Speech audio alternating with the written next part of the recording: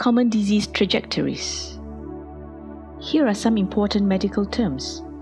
Prognosis is the prediction of possible development of a disease.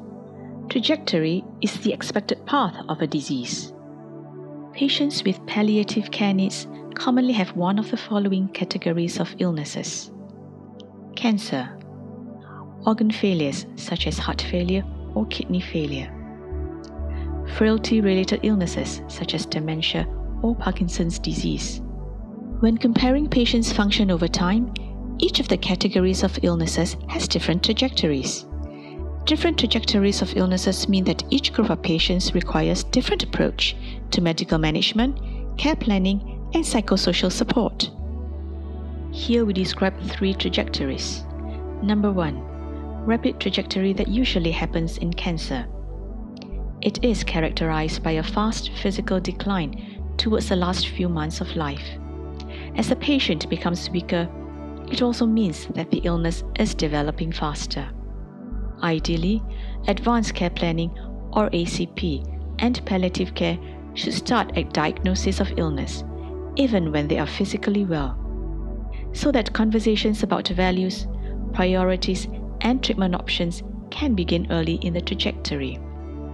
The focus is on improving patients' quality of life, reducing symptoms, and preparing them emotionally, spiritually, and practically. Number 2, intermittent trajectory that usually happens in organ failure. It is characterized by episodes of sharp physical declines due to acute medical changes. There can be recovery of function after each episode, but it may not return to the original function. Prognosis of the disease is difficult, as any one crisis can result in death. ACP should be in place to understand patients' wishes while they are well, as deterioration is often sudden and fast. Therefore, timely involvement of hospice care is important, and early palliative care can help to improve patients' and families' quality of life and coping. Number 3, gradual trajectory that usually happens in frailty. It is characterized by a very slow functional decline over time. There is no clear sign as to when patient is at the end of life stage. The slow decline also means that caregivers and families are at risk of burnout due to prolonged caregiving. ACP should begin before patient loses his mental status or communicative function.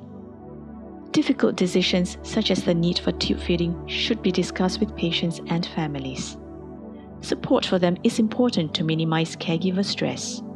In conclusion, by understanding these 3 common trajectories of diseases, we can better plan for care needs of patients and their families.